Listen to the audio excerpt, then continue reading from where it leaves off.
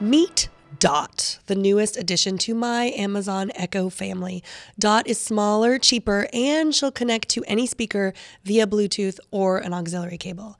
I use Dot on my bedside because that's where my Bluetooth speakers are for now. My standard Amazon Echo is in the kitchen, but I can see myself moving things around now. The speaker in the Dot is not so great. Some say the speaker in the Amazon Echo isn't so great either, but it's always supplied more than adequate sound for me.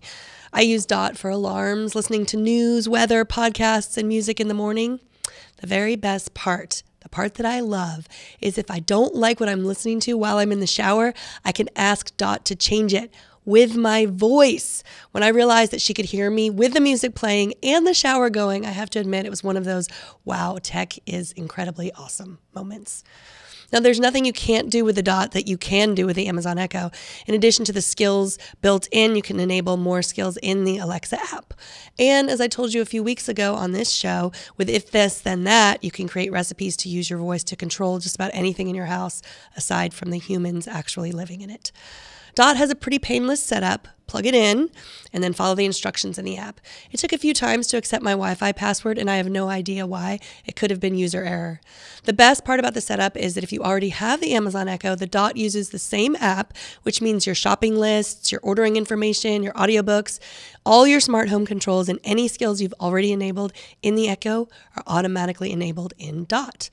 Now, I've tried a handful of smart home hubs, and they're always more trouble than they're worth. Summoning Siri by my voice is to control my lights or music has never worked as well as summoning the Amazon Echo.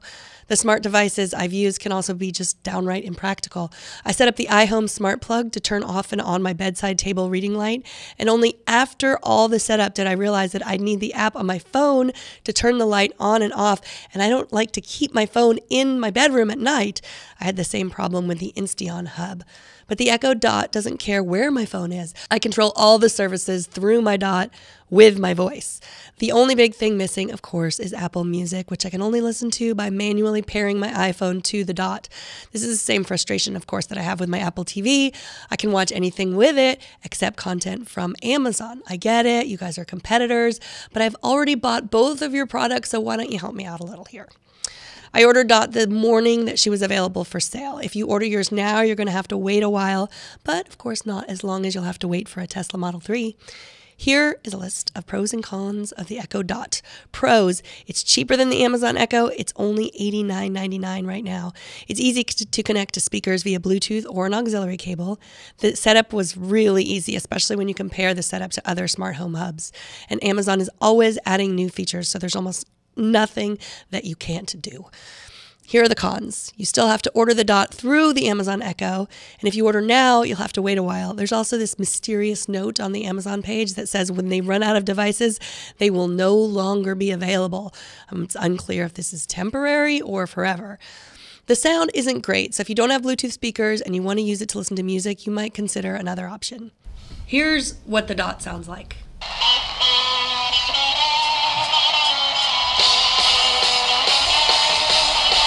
And here's what it sounds like with the Amazon Echo speaker.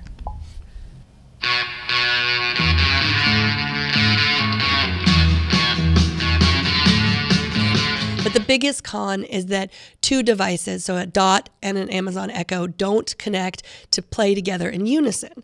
A few times I've accidentally woken the wrong Echo. So if I stand in the middle of my house and ask Alexa to do something, both of my Amazon Echoes will play, but they're not synchronized. Here, I'll show you. Play the program Tech News Today. Now anyone can live stream straight from Facebook because what could possibly go wrong? Maybe someone with more tech skills than I have can tell me why that's so hard to do. If you don't want all of your Echoes to answer at once, you can change the wake word on your Dot to Amazon or Echo. So if all of this sounds good to you and you're already enjoying the Amazon Echo and you think you might want another one for another room, I highly recommend the Echo Dot.